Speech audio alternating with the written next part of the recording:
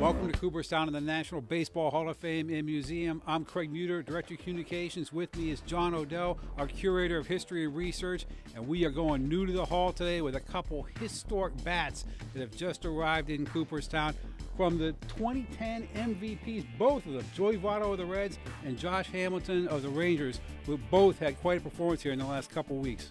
It's just been an incredible power surge for both players. They've just been on top of their game. Joey Votto obviously is really picking things up now a little bit. Hamilton has been strong since day one of this season. The first bat that I want to bring out is Josh Hamilton's bat. This is the bat that he used to hit 4 home runs in a single game when the Rangers pasted the Baltimore Orioles. An amazing thing, only the 16th player in Major League Baseball history. You'd think that perfect games are rare. These are even rarer. And some of the list of ball players who never hit 4 home runs includes people like Babe Ruth. So Josh Hamilton, an incredible performance, and he wasn't finished when he hit 4 home runs with this bat. That's one of the neat things.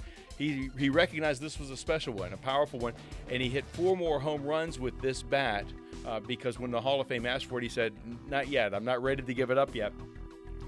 Finally, when it broke on an RBI single, just a little flare out to the outfield, he said, "She died a hero. She was getting a little tired, and she died a hero." And then he was ready to send it to the Baseball Hall of Fame. So we're thrilled to be able to get this. And you can see why she died a hero. Look at the marks on the bat. It gives you an idea how much force is being exerted by these guys at the plate when you look at what happens to the wood. That's right. You look at what happens to the wood, and if you look at these blue marks, you think, what are those blue marks?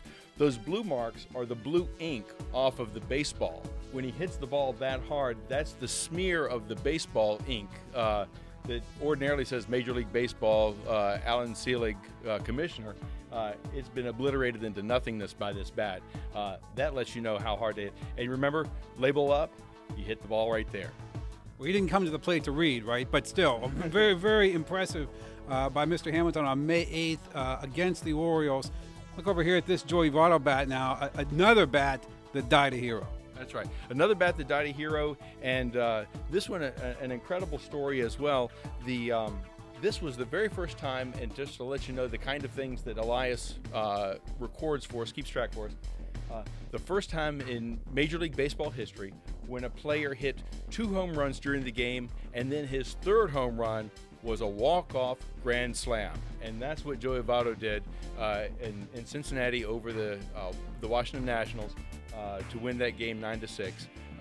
An incredible performance, and he wasn't done with it yet either.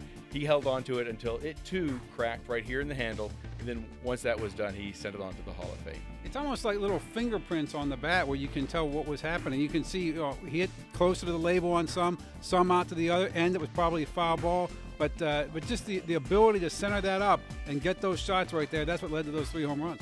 Absolutely. When you look at this mark right here, that's one that just you can look at it and say, that looks like that was a home run, and it probably was. We don't know which one of these balls did what, but these ball marks did what. But certainly a great thing to be able to see these bats, these instruments of baseball history, and they're right here at Baseball Hall of Fame. In a matter of hours, they're going to be in our Today's Game exhibit. Come out and see us here in Cooperstown, or check us out on the web at baseballhall.org.